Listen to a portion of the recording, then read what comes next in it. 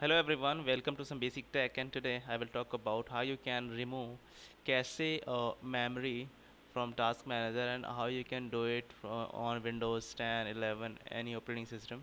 And we only just need to follow some of steps that is provided by Microsoft through application, and we will do it. So let's start, and we'll show you how can you see the cache memory. So just go to start menu and type Task Manager and go to performance tab, and here the second option is memory, and once you click here you, we can see that 1.9 GB cache is already created.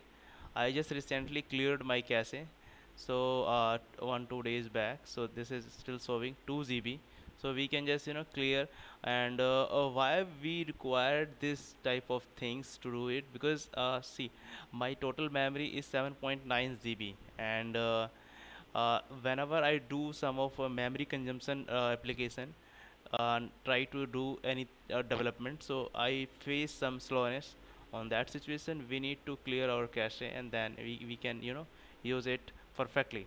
So let's do it the next step. So how we can just clean it, we just open the browser, and this is the URL which I just need to open. So I will paste the same URL in video description. You can just click on it and download the same Microsoft provided application, and this is only for just cleaning RAM cache. So I'm just going to download it, and it will take couple of minutes. Okay, it's downloaded now, so I'm going to click on it, and then, and here you can see this is 32 bits, 64 bit and 64 bit A. So I'm going to install 64 bit. Just need to double click on it and click to run option, click yes, and we can see the application right here.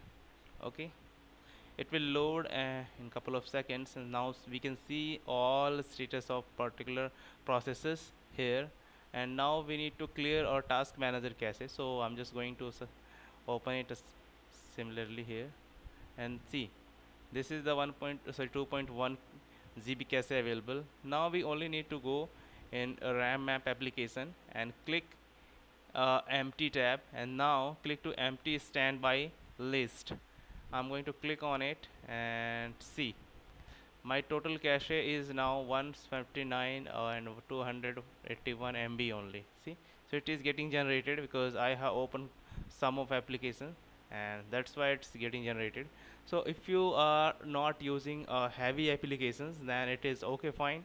But if you are using some of heavy applications that can be create a huge amount of cache, so you can do it and clean it through this application, and you can enjoy your system faster. And I hope you enjoyed this short tutorial, and thank you so much. Have a nice day.